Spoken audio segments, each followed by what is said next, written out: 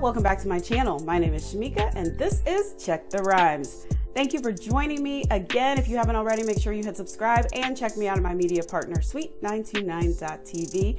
And don't forget, I also have a blog, themofochronicles.com. Okay, y'all, what do you have when you take a star-studded clientele list, $1 million homes in the Hollywood Hills, and then you take that big old pot that you put that in and you stir in some messy drama? You have Love and Listings on VH1. So joining me today, I have Zach Diles and Taylor Schwartz, and we are going to get into the new season that kicks off on Monday, July 6th, and it airs at 9 o'clock on VH1. And so then you can catch up and watch all the shows every single Monday. So we're going to find out what's coming up this season, who are they going to be helping find homes, and in the words of the great Aretha Franklin, who's zooming who, because you know I'm nosy, child. Stay tuned, you don't want to miss this. Hi, Zach and Taylor. Welcome to Check the Rhymes TV. How are you guys today? Doing great. Doing great, man. Can't complain at all, for real.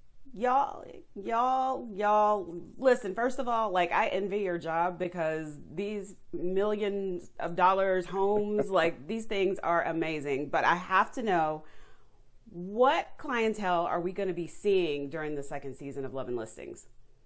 Or can you tell us? Taylor, I'm gonna let you go ahead and. Oh goodness. So we have a lot of obviously A-list celebrities. That's kind of what our specialty is on this show. We cater to the luxury celebrity LA real estate.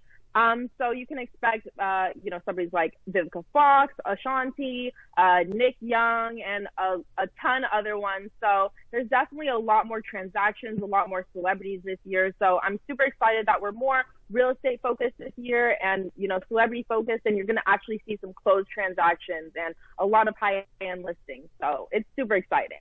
This season is going to be amazing. And another part about it is, sorry, my bad, I didn't mean to cut you off, but I've also worked with a guy, Brandon Marshall, who's a former NFL player, and he's teaming up to do a camp. So it was cool to kind of see guys that are from my former space, venture out earlier on in their careers, while they're still playing and trying to venture out and do other things. So that was a great experience. Absolutely. Working with Brandon Marshall on the show, because it was like, okay, now these guys are starting to wake up a little bit more and try to venture out and do more things and be smarter with their money. So it's going to be a great season.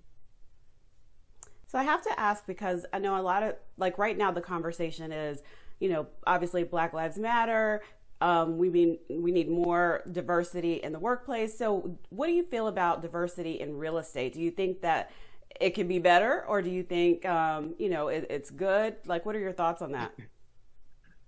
And this goes for either of you. Like, it could definitely be better. Like, especially, you out here in Los Angeles, especially in the market that we work in, we're luxury realtors. So, we do real estate at any form, but for the most part, we're luxury realtors. And at this level, there's not many African-American, real estate agents, just trying to, when we were casting for this show, trying to find individuals who were in that space. You understand how hard it was, nowadays, because it started back in 2015, but now you can kind of see the tide turning, more and more I'm starting to see more African Americans in this space and posting more. And I'm like, oh, okay, so this person is out here. Okay, cool. I love to see it, because there's money out here for everybody to get. And we could do this too. We could do this at a high level too. Don't be scared of it. And so it's the tide is starting to turn, but there's still a lot more work to do. Absolutely. Taylor, a question for you. How do you think that the pandemic has affected real estate right now? I know a lot of times right now people can't go inside the homes to look because obviously, trying to take precautionary measures and stuff. But how has it affected you as a real estate agent? As a real estate agent, honestly, me personally, I feel like everybody's had a different experience. Me personally, with the pandemic, I really have, business has been booming. People still need houses. And especially coming from overseas, coming from New York, LA was kind of like a safe hub for a lot of these people in the beginning of the pandemic. And so I did see a lot of people out of state trying to come at least for the summer. And I do a lot of like short-term vacation rentals. So I was still doing that. I've leased a $45,000 a month house. I have a $2 million listing, and all this has been acquired during the pandemic. So the pandemic definitely makes you jump through a few more hoops to close a transaction. There's a lot more safety measures, but overall, business is still happening. People are always going to need to buy, sell, and lease houses.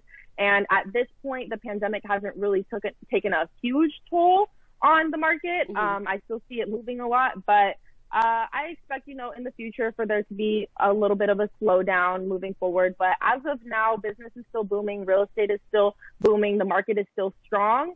And I just pray that it continues to be that way.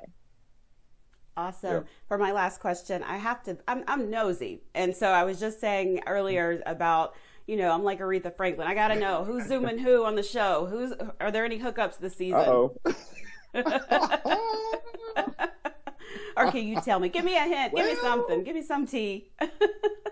I mean, look, there's some intercaste mingling there for sure. So just okay. You have to watch and kind of see how it plays out. But like I said, it's going to be a whirlwind, a roller coaster of emotions, events. But I think it's going to be worth watching. So it's going to be fun, man. It wasn't really quite fun going through it, but like I'm sure watching it is going to be like, damn, I can't believe that really happened. All right, cool, let's go. So it's going to be a good time. I can't wait. So let us know when we can check out the show. So we are airing every Monday at 9/8 Central, and we're on VH1. So make sure you guys tune in. Be watching from episode 1. We start July 6th, and then every Monday moving forward. You don't want to miss a single episode because every single episode has some drama, has some good transactions, has some high-end celebrities. So make sure you guys are tuned in every single Monday on VH1. There it is. I will be watching because I got to see about this intermingling. Thank you guys so much for joining me here on Check the Rhymes. Thank you. Oh, that's great.